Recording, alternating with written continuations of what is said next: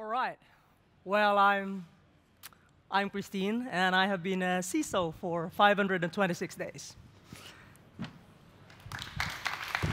Thank you. And coincidentally, I think this is also the time frame when most of the white hairs in my head have appeared. Not that I have before and after pictures. But his job is interesting, to say the least. I have been working in the cybersecurity industry for the past 20 years, and only a year and a half of that as a CISO, and I feel like I have changed my religion. I used to be preaching that patch your vulnerabilities. And as a CISO, I would say, yeah, if only I can patch them all. Reduce your attack surface. In a growth company, may not be that easy. Understand your assets. Yesterday, I understood them better. Today, there might be something new. Understand your third-party risks. And I guess this is the time when CISOs try to find a happy place in their head. In my experience, building cybersecurity products and services is an entirely different animal than cybersecurity practice. Because in cybersecurity practice, all the absolutes go out of the window. And I realized this is why they call this risk management. But the thing with this as well, this role, is that this is also the place where you can rejoice in small incremental improvements. And you become really good at filtering out opinions that don't really make a difference, as well as choosing which battles to fight. And we all know that a CISO's life is full of stressors, but sometimes it may not be the stress that we imagine. We talk about battles, we talk about major incidents, or perhaps even a cybersecurity crisis in an organization. And sure, those are stressful times for a CISO, but they're sort of like one-off, short-lived stress. And the really good thing about this time is that you have the full support of the organization behind you, because they would like you to resolve the crisis faster. And even better, after the crisis is resolved, then you get support for all the initiatives that you're having in order to make sure that that doesn't happen again. But peacetime. Peacetime is interesting because it's also quite a stressful time for a CISO, but not quite the spiked adrenaline rush kind of stress, but more of the insidious, prolonged stress that you can't quite get away from.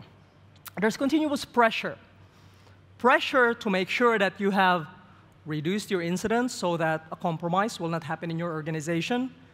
Pressure to test your disaster recovery plans, or maybe have you made enough disaster recovery plans? So just in case a compromise happens, then your organization can recover quickly. There's even pressure from regulations, pressure from customers who are feeling the same pressure as well.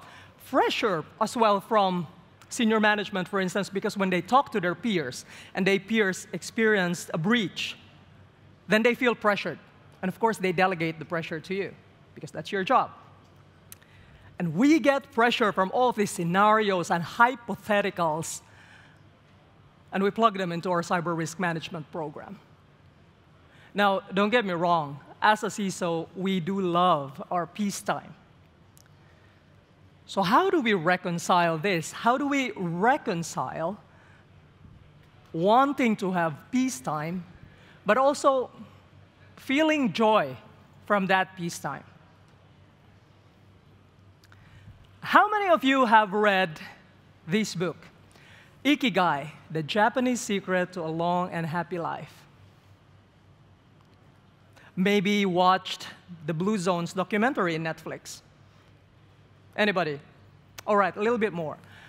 The Blue Zones documentary showed that Okinawa is one of the places on the planet which has the most centenarians. So these are people living up to 100 or more. And they have this secret. which is apparently finding that purpose in your life and doing that thing until the day you die. Definitely not the Western concept of retirement. It's quite interesting. And what Mark Wynn did was that put that concept of ikigai in the middle of the Venn diagram of purpose, which was created by Andres Zuzunaga. And then what happened was that ikigai suddenly became more suitable to our current socio-economic system. And this is the socio-economic system that we as CISOs operate in. And by the way, in this presentation, whenever I say CISO, I don't mean only the people who hold the title CISO. If you're the head of security in an organization, if that's your only hat, if you have 5 hats and that's only one of it, for all intents and purposes of this presentation, you're a CISO. You're wearing the CISO hat. And it's very important for us to understand what is our personal purpose. And this personal purpose statement is actually quite interesting because when we craft it, it sort of becomes a reminder of the things that we love, we're good at, and we like to do. And don't despair if you take a first crack at it and it doesn't look good the first time. Mine is still a work in progress. But at the very least, answer these 4 questions. What is it that you're good at? And usually I use the litmus test of what are the things that people actually give me feedback on, that they really like what I did with something, whether that's a leadership skill or a technical skill. That's something you're good at. And what do you love? What do you love to do even when nobody pays you for it? And what does that look like? What does that profession look like if somebody actually pays you for it? And then finally, if that is something that the world needs, how does that evolve? How does that then look like? And then in the intersection of this comes your personal purpose. Now, I myself, I'm a sucker for growth and improvement. And it sounds great, but sometimes it's not always fun, because sometimes it's incurable. But that involves learning new things. That involves helping people as well reach new heights, especially when people don't feel like they still have the weight or the chance to go the next mile, and they manage to get there. I really thrive in that. That really drives me.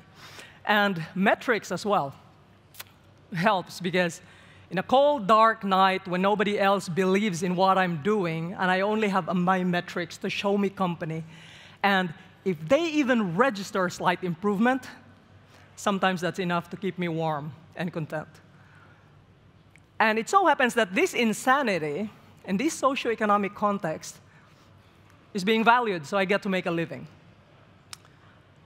But does it mean that I love what I'm doing every day? I like everything that I'm doing?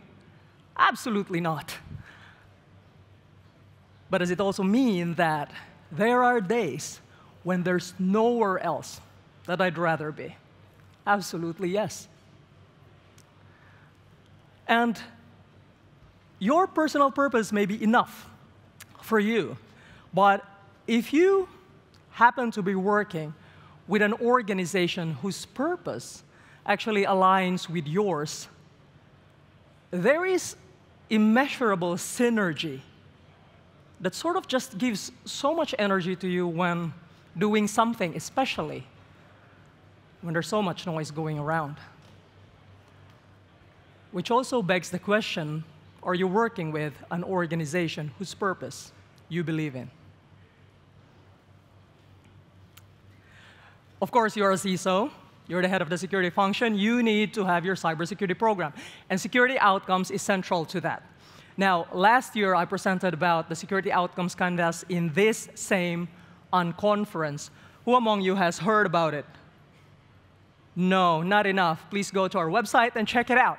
But one good thing about that canvas is that, among other things, it will help you find your security outcomes. And in a nutshell, it's really just when you look at the business outcomes that your organization wants to accomplish, you figure out what are the risks to that. Your security outcomes as a CISO should reduce those risks. That's pretty much it. and they need to be the centerpiece of your cybersecurity program. And then finally, your resources. Anything and everything that you have access to, you have control over, or you have influence over. So this could be people, this could be your allies, this could be your partners, these could be the technologies that you already have, your budget. These are all the resources that you can actually utilize to make your security outcomes happen. And when these things come together, if you have some understanding of these different elements coming together, then you will see that this is the sphere that, as a CISO, you can operate in. At the intersection of your personal purpose and your organization's purpose, you can find a shared purpose that even in moments when things become challenging and you feel like you have to prove the value of the cybersecurity function, or there's just so much noise, so much opinions going your way that you're not exactly sure what to do, this is a very good energy booster that reminds you why you're doing what you're doing. At the intersection of your organization's purpose and your security outcomes is typically the place where I derive energy from, to just continue to do the mission, to continue to secure the organization, to elevate security, sometimes even when your tank is running low. Because you know these security outcomes matter for an organization's purpose that you believe in. And at the intersection of your security outcomes and your resources, and this is very important, you'll find the scope and limits of your operations. Because we'll never have enough resources to do everything we need to do in security. Now, I have met the head of security of a very large enterprise organization that has more than 1,800 people under him. That's bigger than WithSecure. And he doesn't have enough resources. So the question then becomes, do you at least have enough resources to make a difference in the security outcomes that you're aiming to accomplish? And just maybe, this is also the space where you can find compassion. Compassion for yourself.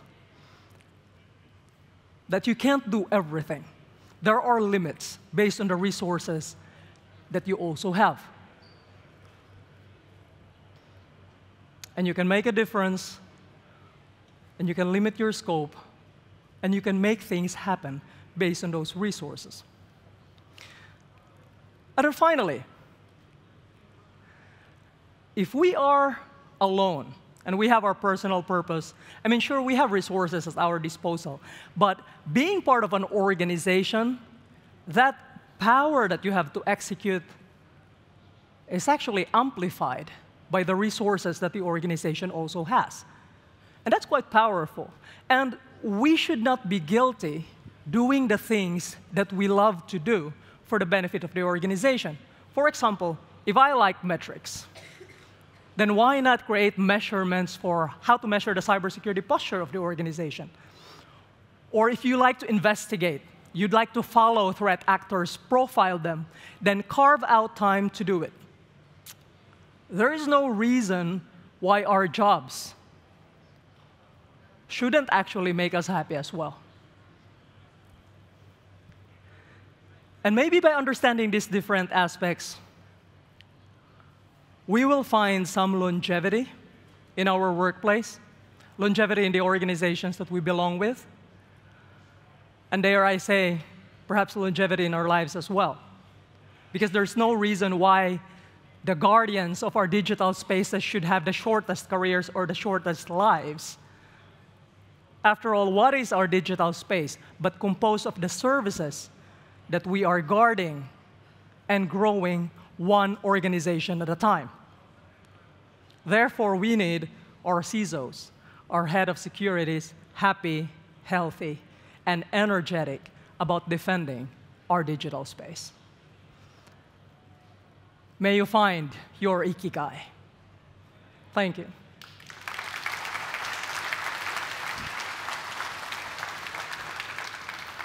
I'm not quite done with this stage just yet. So the next part of our program will be a panel. So we have some distinguished panelists who will be joining me, and we're going to be talking about balancing minimum effective security mindset with proactive cyber defense. Simon, Stephanie, and Satu, please join me on stage. Warm up.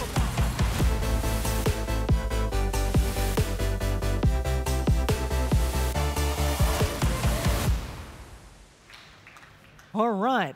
It's quite a long stage. I'll do a Clark Kent and switch to my reading glasses.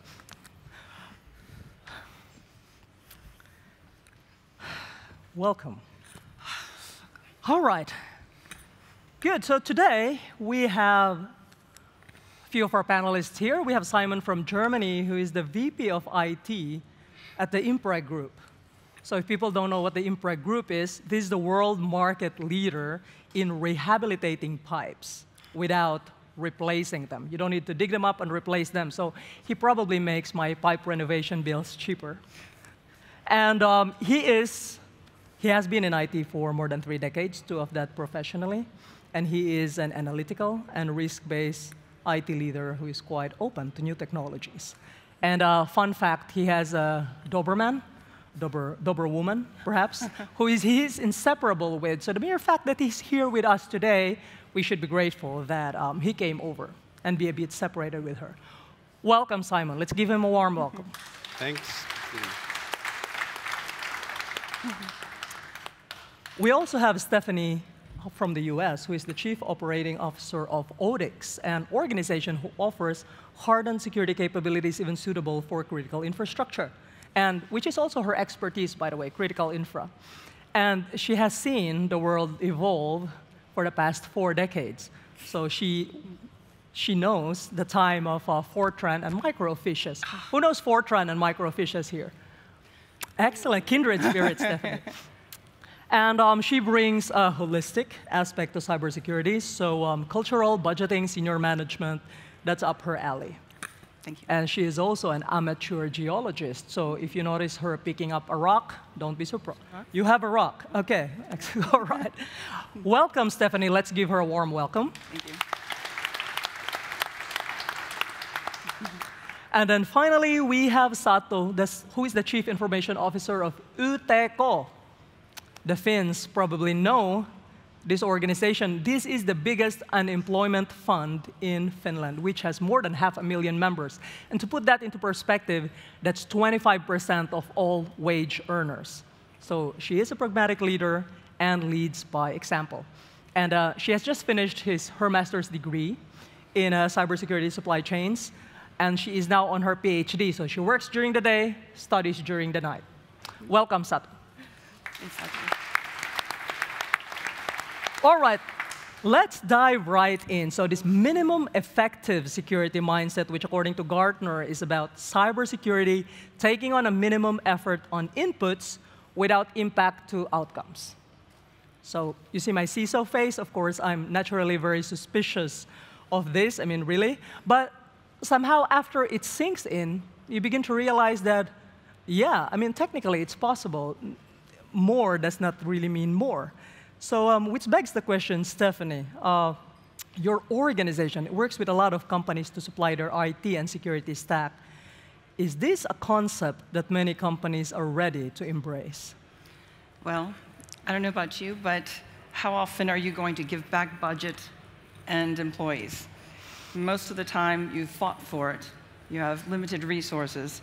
And then coming upon a new decision to give back some of that budget or resources is very difficult. So they want to keep more. Yeah. Or at least if they're embracing the concept of minimum security, effective security, then they're going to basically readjust their budget and put it elsewhere. OK. So they're going to have to come up with some innovative ideas, but they're not going to want to get rid of that. So they want to reshuffle it around. Exactly. Simon, what do you think about this? I mean, is this a concept that's suitable for your organization as well? Yes. Thanks. Definitely. I think might we have to split it up into two parts, balancing minimum and effective security.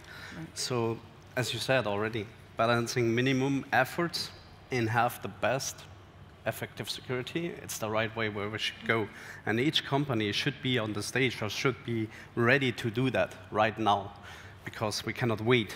And we all, as you said, we have limited resources, often limited budgets. So we have to find a way to balance this with the minimum effort to get the best security out of it. So it could also be reshuffling things around. Now, this minimum effective security mindset, of course, it doesn't mean that you're not being proactive. I guess that's the idea. But as said already, we never have enough resources. So which sort of like begs the question, Satu, from your perspective, how can organizations be proactive in their security measures when, well, you can never have enough resources? I would like to say so that it's most important that company understand the level of the cybersecurity and data security and ensure that the leaders and board members all understand that level, because they are responsible for that and they give the resources. And after that, just to prioritize. It can be technical issues, it can be administrative issues. And one thing what is sometimes maybe a little underestimated and unvalued is the training, the power of the training. Because we all know that the people can be the weakest point or they can be also the strongest point. So that's something that we should keep in mind.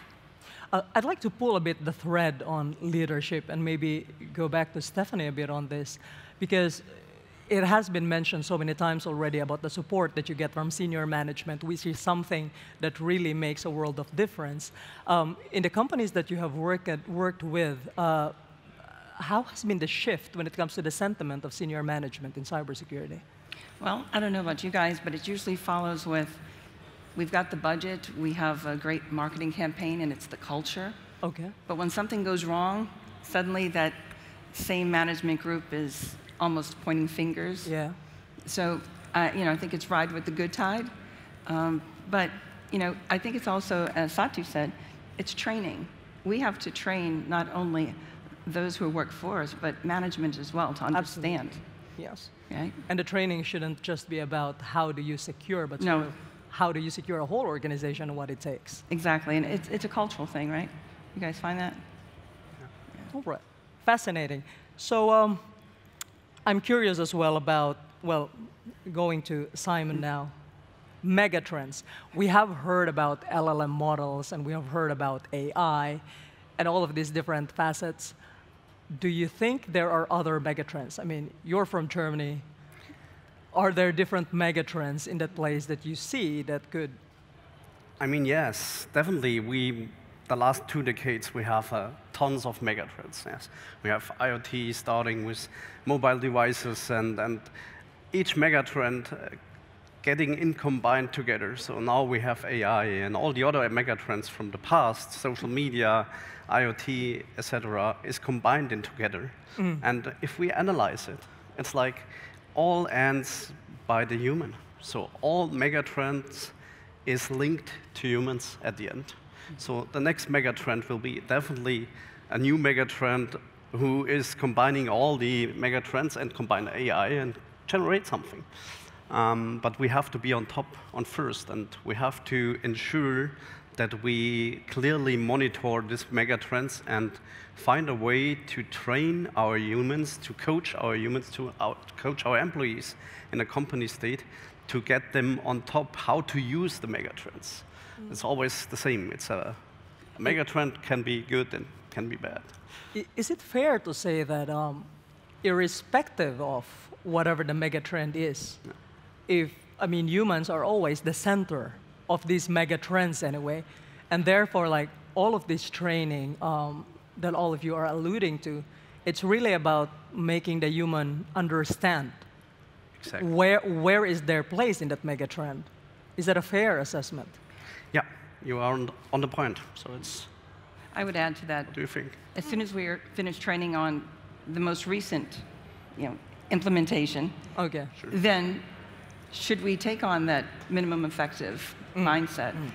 What about the introduction of new technology in cyber that is available for us in the cybersecurity area? So not only do we have to take on something that is already there and reassess it and make that a project to see what do we have, what do we need, but we also have to embrace looking at bringing in something new constantly. Yeah. It can't just sit on the shelf. But that's also sort of very interesting because you're really talking about no cybersecurity. There's no one size fits all with different organizations. You have to tailor it to what works for them. Absolutely. Yeah. And you have to tailor your management to understand that as well. And it's training or retraining because we're introducing new packages constantly. So it's a mindset, again, cultural, understanding that this will change. It's not just learn once and sit it on the shelf. We're talking quite a bit about trainings in this discussion today, and I fully agree as a CISO. So if, for example, if my budgets are truly, really limited severely and there's nothing else I can invest on, should I just invest in training? Yeah. You know, if we're taking on that limited mindset, you've got to have a project. You're going to have to constantly reevaluate what you have. Yeah. And then, you know, maybe it's a swap, right? You take out something that you really don't need anymore. Yeah. You know, if you're no longer using USB drives, what else do we need in place? So the flexibility as well to discard things that you may not need anymore, and then change it when new technologies comes in. Stephanie, like from the US and critical infrastructure, talking about megatrends as well, is there anything else that you actually see happening? Over the last couple of years, they've been adding on. It's the opposite of minimum effective security. Yeah. You know, personnel, I keep trying to explain to, if you were in IT over the years, it doesn't mean you're a cyber security person, or that you even want to do it, or that you have the training to do it. Yeah. So I think there's a reevaluation in that area for skill sets in human resources as well. All right, so human resource evaluation as well. Satu, related to megatrends, and of course you have written your master's thesis on supply chains as well. Is there anything you'd want to explain, discuss with us regarding your findings in that area? As I think we all have read from the research papers that the supply chain risks are increasing. So that's something what we are doing this year and next couple of years, because we are not serving our customers all alone. We have a lot of partners, a lot of cooperation companies, and that's something which I found that the leaders support, and the culture where the cybersecurity is important. And the discussion is it goes continuously. It's the most important thing. So that was one of my findings. All right. And well, as a CISO, I mean, the third parties that you have, they're quite challenging to sort of track, not because of them, but sort of there are fourth parties as well. Yeah. And kind of like this becomes really exponential. Yeah. And I don't know, like, do you think organizations have cracked this, Stephanie, or like what are they trying to do to sort of like manage this? I've attempted to consult, but have those conversations with your contractors or your third or fourth parties. You know, make sure they understand what you want to have in place. But the message doesn't always get, you know, sent down the line, does it? That's true. There is a lot of legislation and regulation concerning that, but it's daily work, what you have to do with the partners. So that's important. Definitely. Do you have the same or different sentiment on this one? Definitely, and it's also to be on us, on companies themselves, to look in our partners and convince them to invest in security and to follow the rules. And we can all be only better in cybersecurity when we work all together. We're on the same boat. Yeah, absolutely. I mean, these partners that we have, the world has changed so much that our data, it's no longer in our perimeter, right? We gave it to them, and then we trust them to take care of that. So don't trust. we need to validate if they can really take care of it. Yes, absolutely. Trust and validate, yeah. Indeed. So shifting over the gears to outcome-based security. So I'm a big fan of outcome-based security. So I just mentioned earlier as well where security outcomes is really the result of reducing the risks to the business outcomes. This is how we should define our cybersecurity strategy because, of course, the cybersecurity function doesn't exist in a vacuum. It exists to defend the organization. And this goes back again to the question of resources. So my question to each of you, and perhaps let's start with Satu. Do you have any tips on how can organizations do outcome-based security with, once again, limited resources? I think one point could be that you, integrate the risk management and cybersecurity risk and data risk together. And you have this, continuously discussion with the leaders that what does it mean to the business if something happens. So it's just very concretical things. All right. Anything to add, Simon? I'm totally agree. I would add that we have to shift our mindset from back in the days, okay, we do an asset and then we change things and then we let it go. So we have to re-asset, we have to review. It should be like a circle. Asset or check what is needed to do the security features, and then recheck, are we on the same base? How is the impact from outside? Does it change new technologies? And then do the next step. So but it's sort of really interesting that you mentioned that because, I mean, it has been also mentioned that with cybersecurity, there's no finish line. No. That's true. It's sort of like a circle. I mean, something new comes in, you do the same thing, rinse, repeat. Stephanie, is this something you also see in other organizations? Yeah, when Sato, you're mentioning about each person having their responsibility, I like to tell companies, everyone is responsible for security. Absolutely. And remember, we've got the physical aspect as well. Yes. And if you leave the server room door open and everyone's accessing it, it's not helpful. But so if everyone has the mindset and the culture, it's not just, oh, I don't know, that's the cybersecurity department. Or it's not the IT group. It's everyone is responsible. And it ties into accountability and culture. That's a good point. It's fascinating that you mentioned that because you can't really separate physical and digital anymore. They are blended. We have our last question before we conclude, and I'm curious, what do you think about exposure management? So we have it here today, launching as well exposure management product, launching the capability which also supports this minimum effective mindset, that essentially you can prioritize which are the things that you need to address first, which are the vulnerabilities that could be easily exploited. How well do you think exposure management would work with proactive defense, and will organizations be ready to embrace this? Let's start with Simon, perhaps.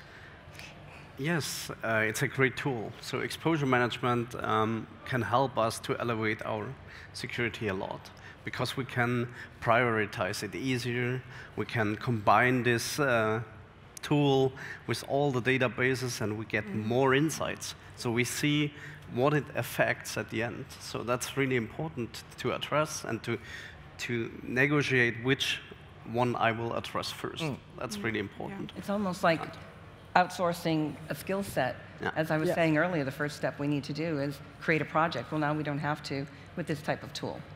It does it for you. It's like, outsourcing that whole skill set to minimize the exposure. Yes. Yeah, that's awesome.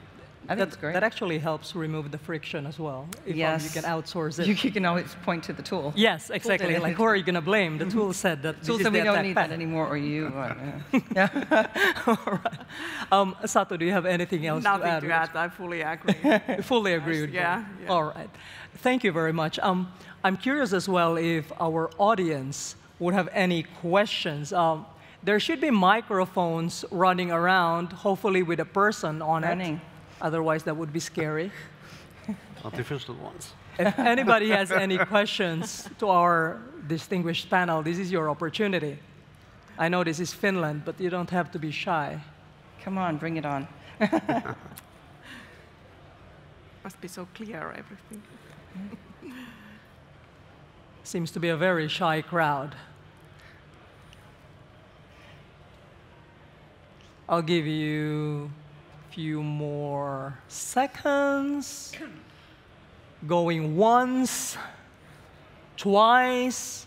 Maybe they understood everything. All right.